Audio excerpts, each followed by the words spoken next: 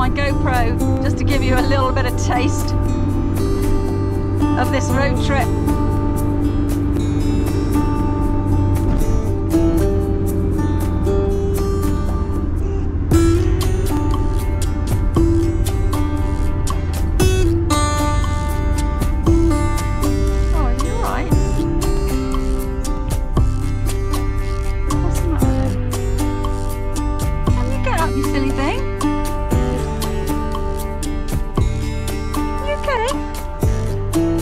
Okay, you had a job to get up. Hope you enjoyed that opening clip. I am still buzzing from doing the NC500 and it's been really hard to get back to work this week. I've said wow a lot on this holiday, on this road trip. If you've been following my shorts and you met me on the NC500, then thank you so much for watching them. Hope you explore the playlist too, because you can see I do lots of other things as well, and there's campsite reviews and all kinds of things like that. So do hit subscribe if you've just found my channel. So here's a little bit of info about the planning I did.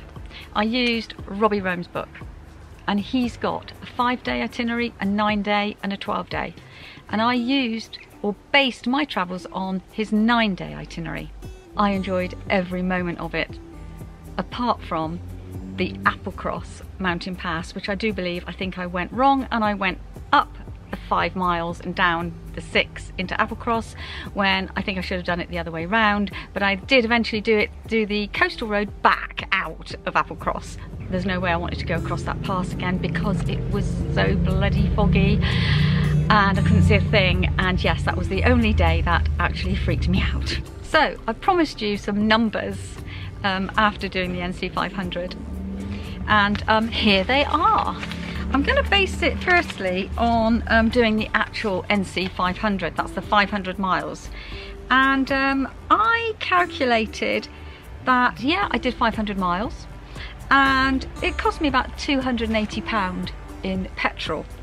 And that's bearing in mind sometimes I have to put E10 in when really I prefer E5, and E5 is generally more expensive. But on 3 occasions I had to just put E10 because E5 wasn't available. My total trip was 1,868 miles.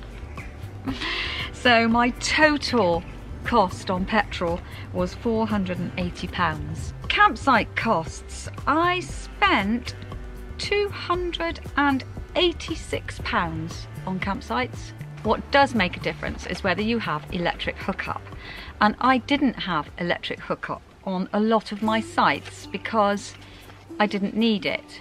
I actually have 2 big 6 kg gas bottles, and that fired the hob, the grill and the fridge. But also I bought myself a Jackery power pack. You can tell that I didn't have a hairdryer because my hair was like it had that, yeah, Teresa's in her camper look about it.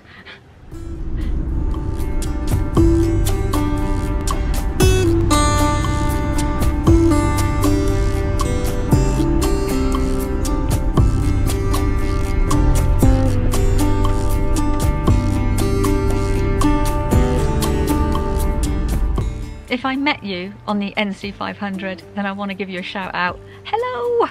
Thank you for making my trip really special. I want to give a special shout out to Richard and Catherine. Lovely, lovely couple. We kept kind of passing each other. You do find that. People stop off and you go by, and then you've stopped somewhere where they haven't stopped and they've seen you. So yeah, we kept passing each other, and we actually saw each other at Applecross, and it was really lovely to see them actually. Also, I want to give a guy called Andy a shout out. I think his name's Andy.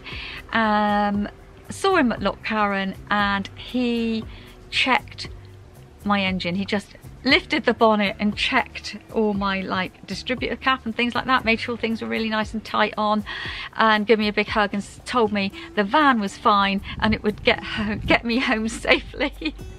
And that was such a relief, because to be honest, when she was really spluttering badly, going up that pass and on that hairpin bend when she cut out completely, I really thought, oh my God. I find doing these trips as a solo person, people always come and talk to me and they're so kind to me. I just love meeting new people and talking to people, and I'm sure people kind of think, oh God, it's her again. Don't go talking to her, you never go away.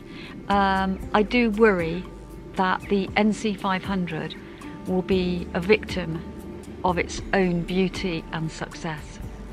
I did it the middle 2 weeks of June, and really fortunate that there wasn't much traffic about. Actually, it was lovely, absolutely bliss. Totally admire the cyclists that were doing it. I could not believe it. They are fit people, they really are. Those big motorhomes, yeah, they're just a bit big for that NC500, they really are. And forget it if you've got a car and a caravan, because the passing spaces aren't big enough.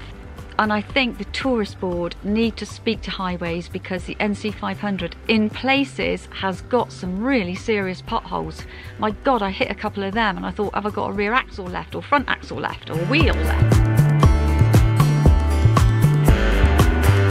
Anyway, I just love it. I love my van and I love being out in her, and I can't wait for my next little trip. I will be doing weekends away and I will take you with me. If you've just come across my channel, then do check out the playlist, because I cover lots of different topics, even down to laying stepping stones in the garden. It is a huge part of my life, Jesus World. I just love it. I just love creating these little videos and hopefully inspiring people out there. It's certainly been the most spectacular trip I've ever done. See you again on my next video.